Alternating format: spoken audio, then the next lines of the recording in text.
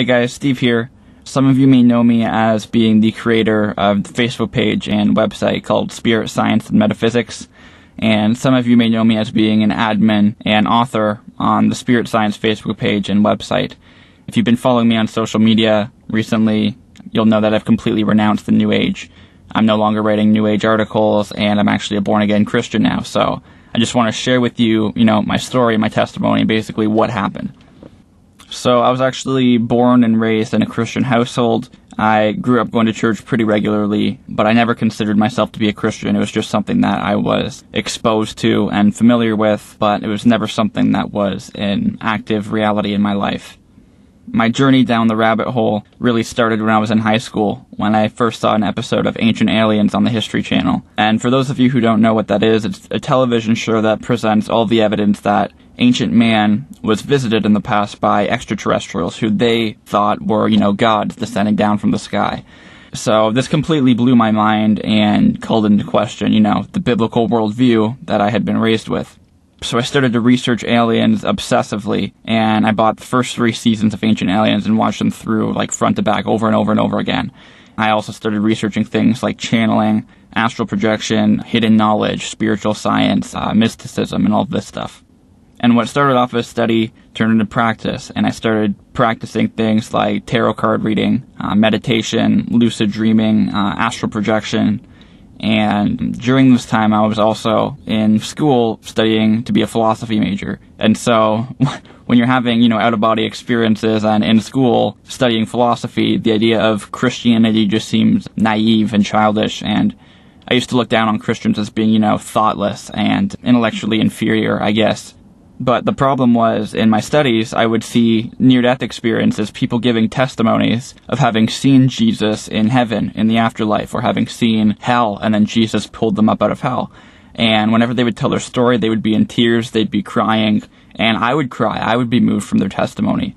So I was, really into the New Age, and I'm really into philosophy, but at the same time, in the back of my mind, I was like, okay, there's something unique and different and special and pure and holy about Jesus. And I couldn't put my finger on it, and I couldn't reconcile it with what I was researching and experiencing in the New Age. So I just basically kind of put it on the back shelf, but I always knew there was something different to the person of Jesus.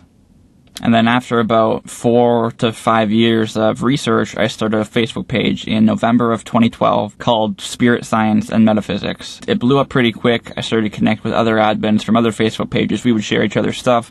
Before long, you're up at, 250,000 likes. And around this time, Jordan from the Spirit Science YouTube series reached out to me, said that he liked my research and my page and that he wanted to connect. So we, had a work partnership for a while. And we also had a friendship. He was, one of my best friends online. And in January of 2014, I launched my website, spiritscienceandmetaphysics.com, which some of you may be familiar with. And because of all of the Facebook pages I had connections to, my website was a huge success. I was getting about 150,000 to 250,000 website views a day, and I had articles that were, just going viral. So I was basically making a killing for myself off of ad revenue.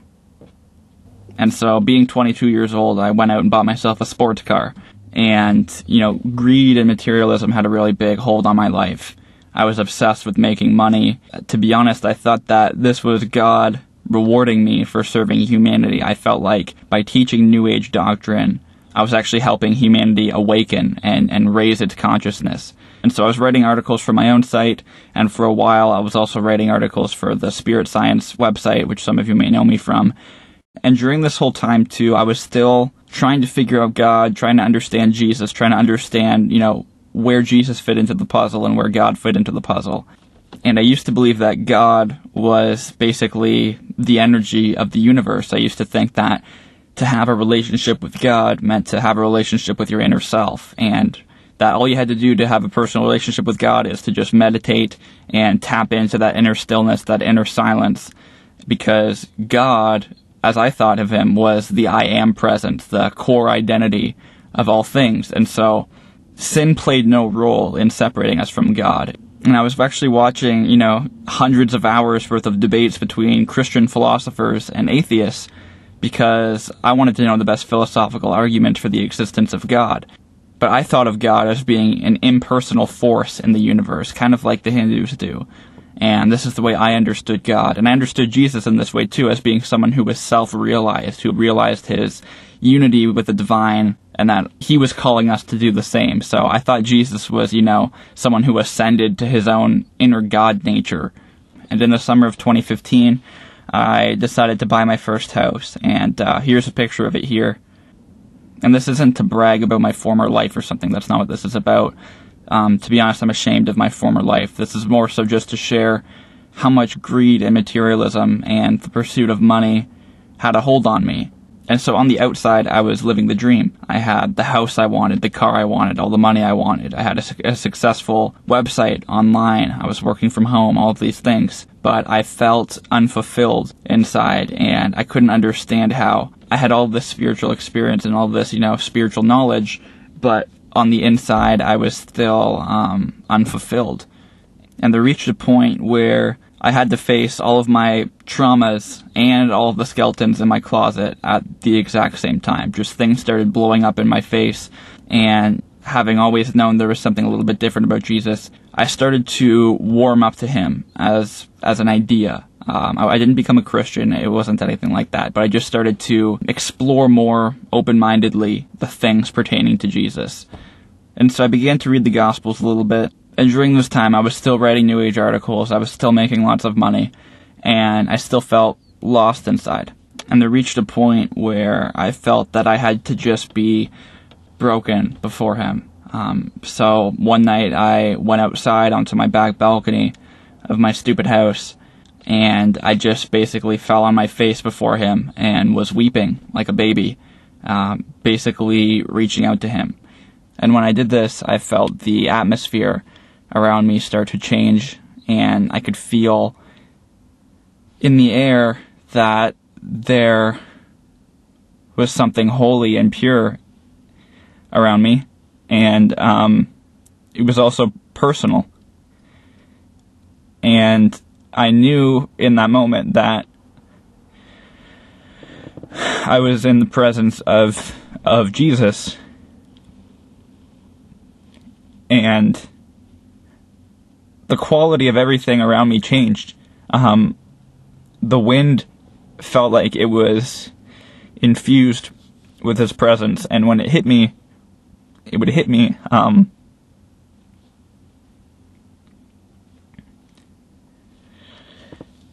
it just completely broke me. And I felt like he was showing me himself and showing me who he is and where he stands in relation to me and to life. And I was just getting so many downloads about, oh my gosh, this is so simple. Jesus is the Lord. Jesus is the Son of God. It's not some complex, mystical thing. And when I was in his presence, I was like, oh my gosh, this is it. And this might sound weird, but what stuck out for me, what I really needed to see and to feel was how it sounded like the crickets and the leaves on the trees and the sounds that were outside in nature, they were all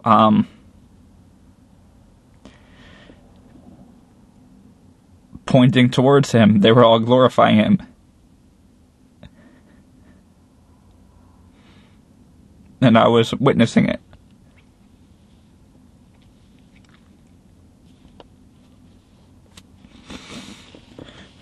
And after that experience, I went back inside and I started to think about all of the New Age stuff I'd been involved with. And I was just having light bulbs go off in my head like, oh my gosh, that's what that is. That's a deception. That's a lie. And I never wrote another New Age article from that day forward. In fact, drinking stopped, smoking stopped, pornography stopped, sex stopped, and addictions were just falling off like immediately right after one experience. And for the first time in my life, I had a conviction to live righteously and to live a holy life before God. And when I was in the New Age, the topic of sin doesn't even come up. People don't have a concept of sin. And I had a conviction of sin immediately after that experience. A day or two later, I phoned Jordan, and I was like, man, I can't write for your website anymore. I basically just cut all of my work ties, stopped writing New Age occult articles, and I deleted all of the ones on my site that were affiliated with the New Age.